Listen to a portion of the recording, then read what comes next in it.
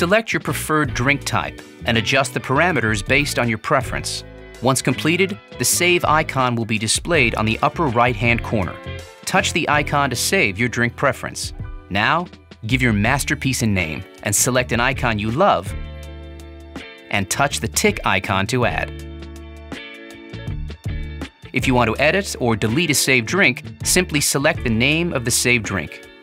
Next, tap and hold the coffee image for 3 seconds and select either Edit or Delete from the screen.